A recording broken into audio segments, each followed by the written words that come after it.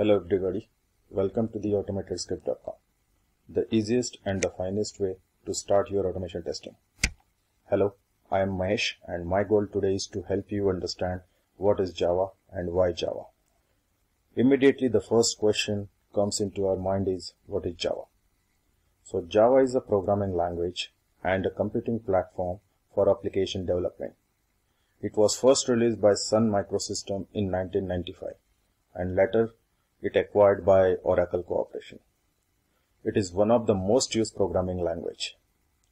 Now how Java developed and what was its purpose? James Gosling and the team initiated the Java language project in June 1991. Java was originally designed for interactive television, but it was too advanced for the digital cable television industry at the time. The language was initially called Oak, after an oak tree that stood outside Gosling's office. Later the project went by the name Green and was finally renamed Java from the Java coffee. Gosling designed Java with C++ style syntax that system and application programmers would find it familiar. There were 5 primary goals in the creation of Java language. It must be simple, object-oriented and familiar. It must be robust and secure. It must be architectural neutral and portable. It must execute with high performance and it must be interpreted, threaded and dynamic. Java platforms. Sun has defined and supports 4 editions of Java targeting different application environments and segmented many of its APIs so that it belongs to one of the platform. And the platform are Java Platform Standard Edition, that is Java SE. It is a computing platform for development and deployment of portable code for desktop and the server environments. Then comes Java Platform Enterprise Edition, that is Java EE, with specification for enterprise features such as distributed computing and the web services.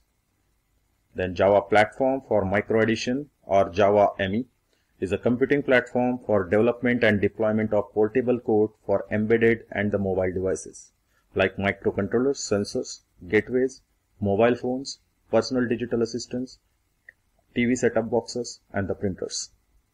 Later it comes Java FX, script technology, which is a highly productive scripting language that enables content developers to create rich media and content for deployment of Java environments. Next is, why Java? First of all, Java is open source programming language. On November 13, 2006, Sun released much of Java as a free and open source software under the terms of GNU General Public License. On May 2007, Sun finished the process, making all of Java's core code available under free software or open source distribution terms, aside from the small portion of code to which Sun did not hold the copyright. Open source basically refers to a program in which the source code is available to the public for free of cost, for use or for modification from its original design. Then comes Java is a platform independent. Java is secured language and Java is fast. Let me take you to the next slide to explain more on the platform independent. We said Java is a platform independent language. What is meant by platform independent? Platform independent means writing Java code in one operating system like Windows and executing that code on another platform like Linux. Sun Microsystems' slogan was WORA, that is write once, run anywhere. When we said Java code is a platform independent, in the sense that the same Java application or algorithms typically compiled to Java bytecode and packaged in a .jar file will run identically on Windows and Linux. Now what is bytecode? Bytecode is a machine language of Java virtual machine. By using bytecode execution, Java proves it's a platform independent language. Java bytecode is a result of the compilation of Java program, an intermediate representation of that program which is a machine independent. The Java bytecode gets processed by the Java virtual machine instead of the processor. It is the job of JVM to make the necessary resource calls to the processor in order to run the bytecode. Okay, now let's see the execution of Java file. So this is a Java file which is a source code file written in the Java programming language, which was originally developed by Sun Microsystem but is now maintained by the Oracle. It uses an object-oriented approach where structured data types called classes, and those are used to instantiate objects at runtime.